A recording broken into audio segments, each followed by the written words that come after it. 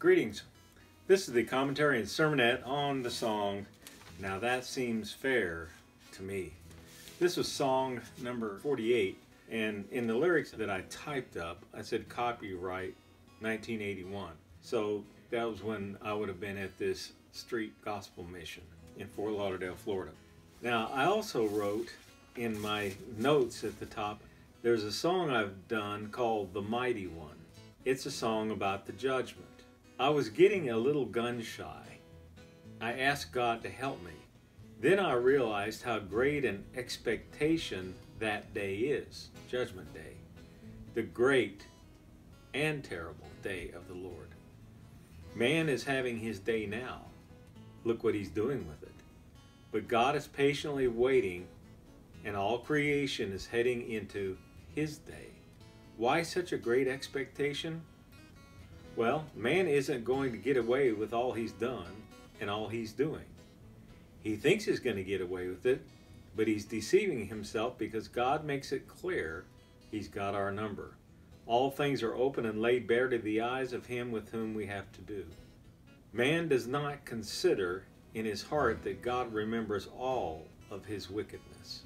Now his deeds are all around him. They are before the Lord's face. Most people don't believe any of this. That's obvious. But that doesn't make any difference.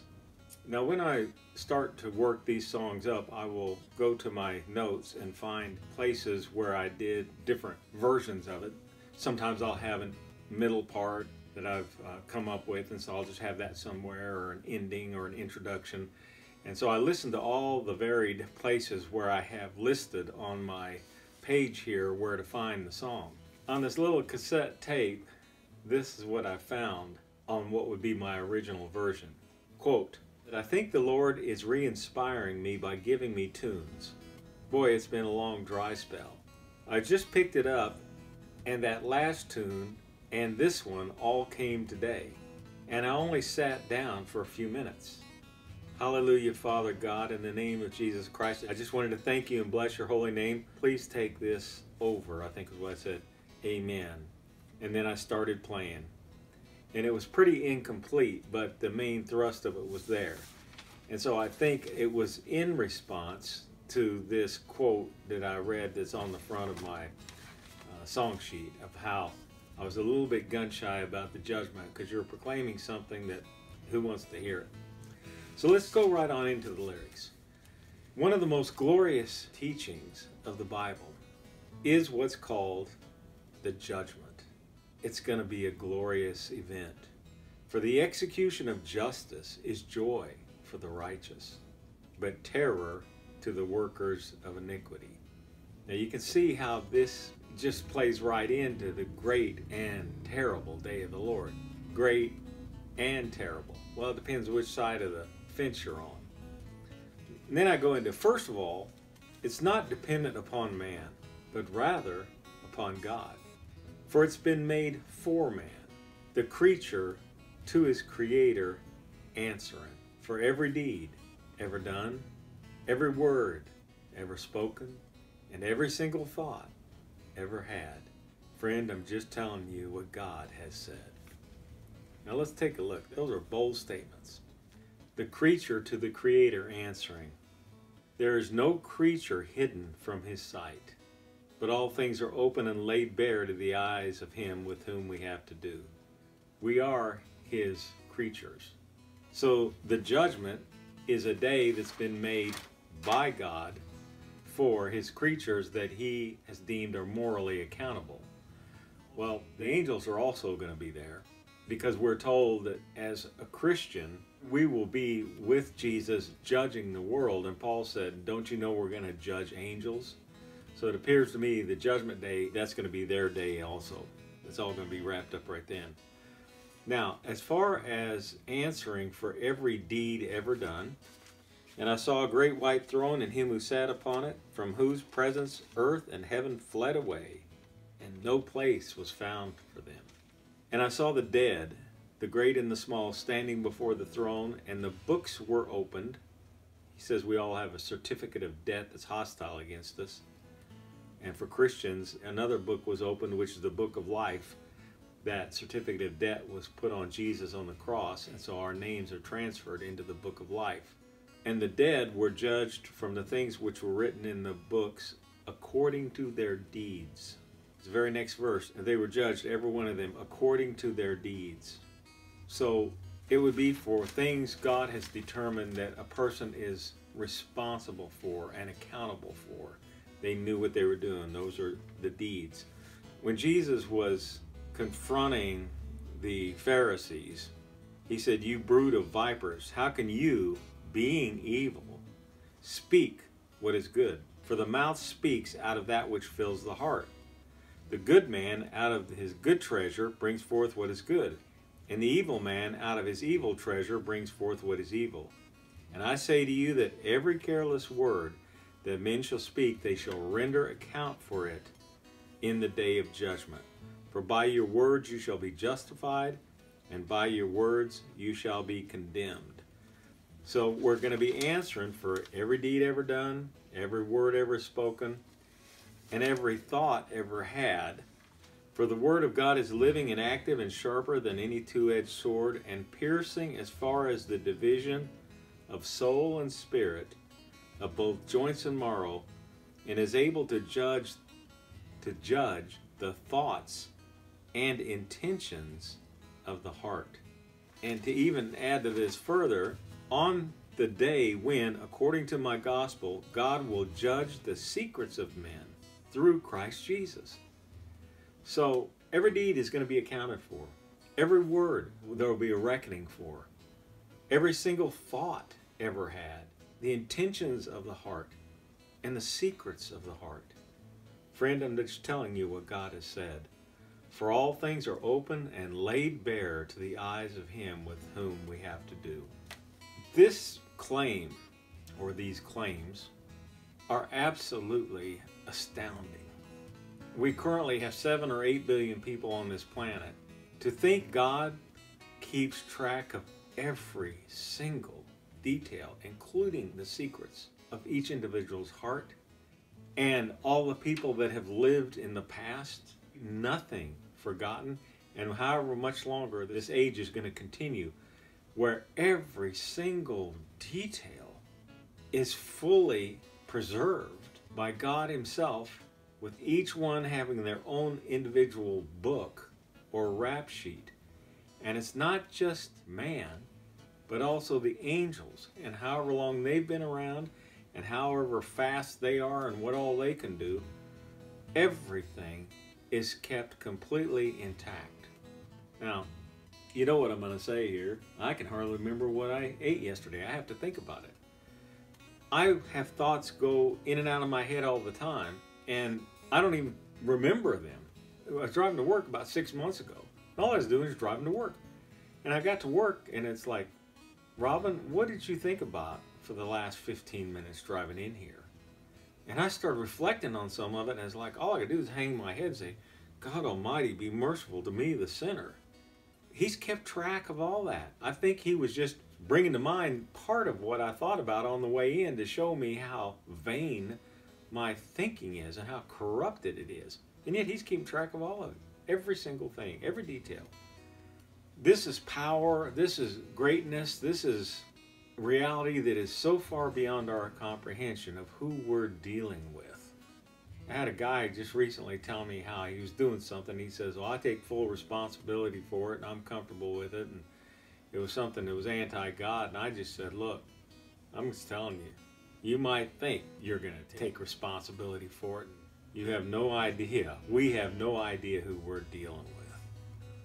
So first, not dependent upon man. We've got no vote on this. Our opinion about this is irrelevant. God has determined this fixed day. So I say, secondly, it's already appointed. A set day or fixed day at the end of time. And there's one anointed as judge. His justice does shine. For he was judged and condemned unrighteously by men. So he's earned the right to judge them beyond death's door only righteously. Now that seems fair to me. One of the early points in my conversion was this very truth. I'm reading about Jesus, and he was clearly framed, and he was condemned by men. And then I read something like this. Paul was in Athens, and they were always wanting to learn and hear new things. So they wanted Paul to talk to him in the Council of Areopagus or something, but it's a pretty formal kind of thing where he had his chance to speak and give his case of what he was talking about. And he says, "I'm passing through and examining the objects of your worship, and I also found an altar with this inscription, 'To an unknown God. What therefore you worship in ignorance, this I proclaim to you.'" So they would worship this unknown God. And he says, "Let me tell you about this unknown God." So Paul gets into things about God, how he's not served by human hands, and he doesn't live in a temple. And he says that we are offspring of God. He even quotes a couple of their philosophers, religious philosophers, and confirms some things that they were saying. But he says, "Therefore, having overlooked the times of ignorance," so the unknown God, ignorant of it, "God is now declaring to men that all everywhere should repent." It's a change of mind, because he has fixed a day in which he will judge the world in righteousness through a man whom he has appointed, having furnished proof to all men by raising him from the dead. Now when they heard of the resurrection of the dead, some began to sneer, but others said, "We shall hear you again concerning this." So Paul went out of their midst. But some men joined him and believed, among whom was Theophilus, the Agriphaite, or whatever, and a woman named Demetrius, and others with them. Now, a lot of people have said that this was like a failed mission that Paul had. Look, if one person winds up eternally saved, we have no way to even begin to appreciate or understand how that's going to affect eternity and what goes on in the kingdom of the beloved Son, this eternal kingdom. One converted soul being there, producing or whatever is going to happen forever. Paul did not have a failed mission in Athens. The more I look at this, and I want to even look this whole thing over more carefully, he talked to them in terms they could understand, and that message penetrated. He didn't compromise anything, but he did meet them in their own frame of reference in such a way that's just masterful. So a lot of people have said it was like a failed thing because not too many people got converted. Look, he lists several right here. One man and a woman and others with them. Phenomenal. But he's saying it's a fixed day at the end of time, and there's one anointed as judge, as Jesus. And when I read this, and I thought, the Bible's saying that God became a man. That's who Jesus was, and he came among his own things, and those who were his own, who should have recognized him and received him, they didn't just reject him, they had him framed, and they got him before the Romans to get him murdered. He was judged and condemned unrighteously by men, and for him to now be the judge of man on the other side of death's door, I remember saying, that seems right to me. I liked that. And that, of course, is the thrust of this song. Okay, so then I go into this part. So no matter what path you're going down, he's already at its end, waiting for you to come around that last bend, and there you'll meet him. Will you be standing in him or your sin? We're either in Christ, and he's going to make us stand, or we're going to be in our sin, and as the Revelation said, the great white throne trying to flee, the rocks fall on us, and there's nowhere to go. Oh, there is no wisdom, and no understanding, and no counsel against the Lord. You might think you have strong arguments, strong objections, a strong case, and that you're going to prevail. Isn't going to happen. He says that every knee's going to bow and every tongue confess that he is indeed the Lord. I don't think it's going to be where he's looking down where it would be fire in his eyes, and there's just absolute fear and people fall before him. I think that book's going to be opened.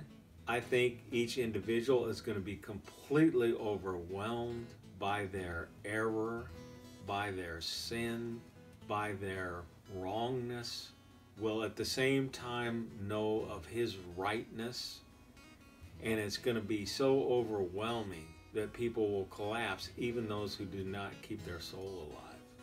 It'll be too late. There is no wisdom and no understanding and no counsel against the Lord. And I said, well, none that will prevail anyway. You see, he's been through this life too and takes no excuses. And in my video, you'll see there's the woman caught in adultery. That's a phenomenal account there. And he did not excuse what she did. But they were violating the law of Moses themselves, because it should have been 2 people brought forward to be executed.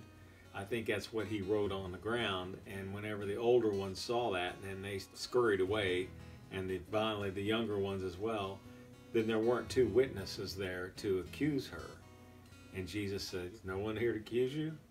Well, neither do I condemn you," because Jesus would just be one. "Go and sin no more." But he takes no excuses. He's been through this life. I've went through a tremendous injustice, without getting into all the details, by Commonwealth of Kentucky, the laws of this Commonwealth concerning divorce. As I was under the assault, Lord, do you understand what injustice feels like? He sure does. Did you sin when you were under injustice? No. Did you become embittered? No. You didn't compromise, and you committed yourself to the Father, and you are going to have your day. And God can do the same thing in us and with us, and we'll have our turn. That's what the judgment day is about.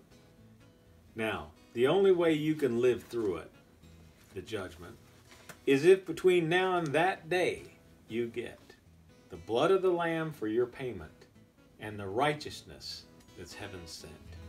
For these pave the way from wrath to peace with God. He's got what we need. Seek and receive. How will you escape your rap sheet if you ignore such a great deliverance? Deliverance and salvation is the exact same word. There's a few times in the book of Acts that it's just translated deliverance. Salvation, it means deliverance. How will you escape if you ignore or neglect such a great deliverance? Deliverance from what? Deliverance from our sins, because of what Jesus did on the cross. So what do we got to get between now and that day? The blood of the Lamb for your payment. If you address as Father, the one who impartially judges according to each man's work, conduct yourselves in fear during the time of your stay upon earth, knowing that you were not redeemed or ransomed with perishable things like silver or gold from your futile way of life inherited from your forefathers, but with precious blood as of a lamb unblemished and spotless, the blood of Christ. That is what pays for our sins. That's why I would say Jesus died for me. God says the life of the flesh is in the blood. He requires our life because of our sin. And when Jesus died on the cross, his blood is what has the power to pay for our sins, because he had no sin of his own. And the righteousness that is heaven sent. These are the garments of salvation. It's like you're clothed with, first of all, the blood, where he then passes over us because the sins he sees are paid for. It's like the Passover lamb. That's what happened on the last plague in Egypt, is people would put blood over their door and on the doorpost, and when the angel of death saw that, he would pass over them.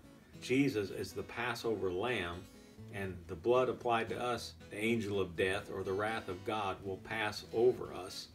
But we're also given the righteousness of Christ. He says, for if by the transgression of the one, he's talking about Adam and his sin, death reigned through the one, much more those who receive the abundance of grace and of the gift of righteousness will reign in life through the one, Jesus Christ. He's the second Adam, is another way it's phrased. You had the first Adam, he was created in innocence. He fell, he rebelled, he sinned, and death entered the world and it spread to all men. And we're all in Adam in our natural state, and we're all part of that group. Now when we receive the abundance of grace, God's gift to us in terms of pardon, we're also given the gift of righteousness, and we're going to reign in life through the one, Jesus Christ. That's why we're standing in him or our sin. So the gift of righteousness, it's very simple, really, is that whenever God raised up Moses and gave the law through him and the nation Israel, then he gave specific information of what he considered right and wrong. The Jews didn't live up to it, and Paul later says all it does is condemn all of us, Jews and Gentiles, because none of us live up to it. He called it the ministry of death. Well, the point of Jesus coming into this age is through Moses he preached what he expected of man. No one fulfilled it.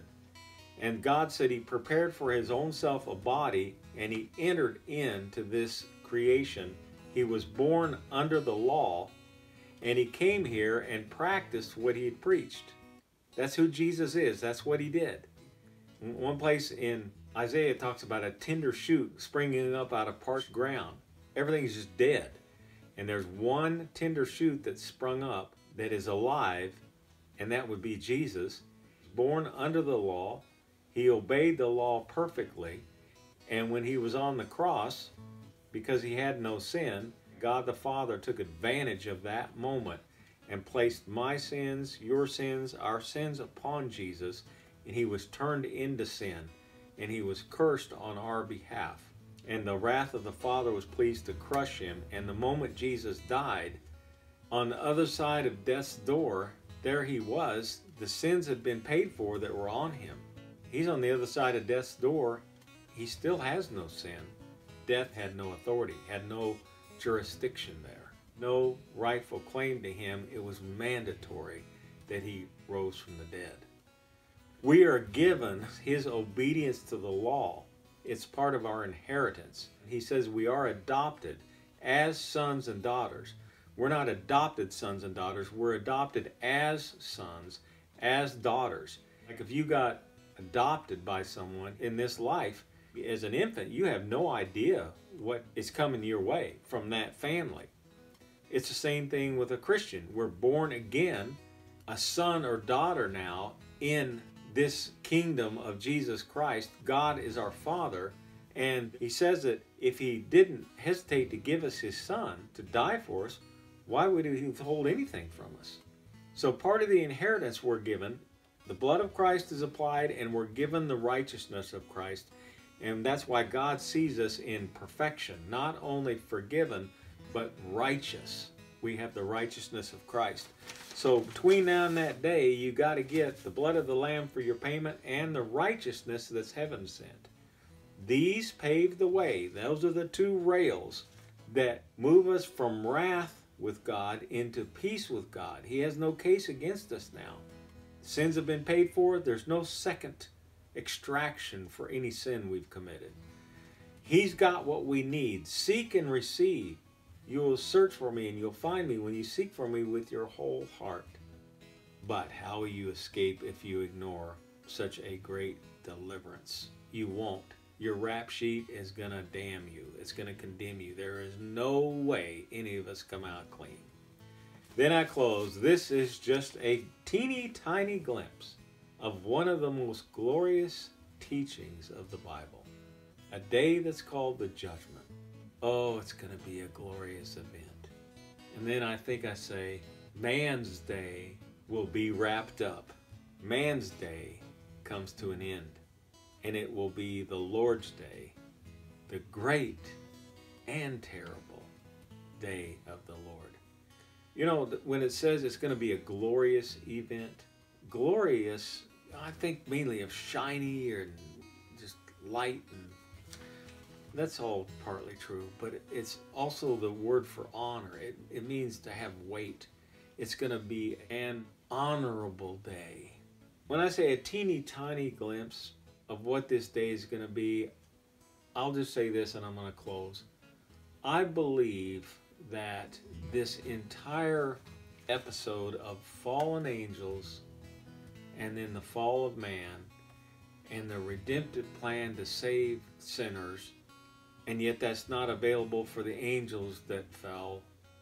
I think all of this whole thing is designed and headed for the primary purpose of the great and terrible day of the Lord, where it's going to be exposed for all eternity. And I don't think anything like this is ever going to happen again. When you have morally accountable creatures, when they rebel against God, or when they are fallen or born in sin and have a sin nature, what happens, what they do, what these creatures do that are cut off through their own fault, or maybe not any fault of their own, from God Almighty Himself. One place talks about the chosen angels. I can tell you, the angels that did not follow Satan, they aren't beating their chest about how good and great they are. They know God kept them. And for those of us who are sinners that wind up in Christ, we're going to have no case to boast about how we figured all this out and how great we were and enlightened we are and how smart we are. That isn't how this is going to work. God is extending mercy, whether He kept them from sin or pulls us out of sin, and it's not owed. And I think this is going to be an eternal demonstration of what two orders of morally accountable creatures turned into when they're separated from the source of life, the source of morality, from God Himself. And then dealing with us is how He could concoct a plan to where He doesn't compromise Himself and yet can bring us out of this terrible predicament that we're in. And everything's heading to the judgment. Everything's heading to Judgment Day. It's that day, the great and terrible day of the Lord. That is the day that everything has been designed and headed for, to demonstrate things about God that is going to resound, I believe, through all eternity in whatever other created orders He may or may not choose to make. It's going to be seen everywhere. Everyone's going to know, and it'll be clear that apart from Him, there's nothing but mayhem, suffering, death, trauma, injury, chaos, darkness. It's going to be as clear as can possibly be seen. I think He decided He wanted to have this made known. God Almighty, anybody that's listening to this, Lord, I pray You might give them the power to say yes and come to You. You're the one that extends mercy, and that's what I'm asking for. Well, I want to close with that. I want to thank you for listening. And you know what I always say when I get done with these. Listen, you're going to learn great and mighty things that you do not know. And when you listen to this material, it always and only leads to life. That's who God is. And as you embrace it, there's one outcome. You will indeed live.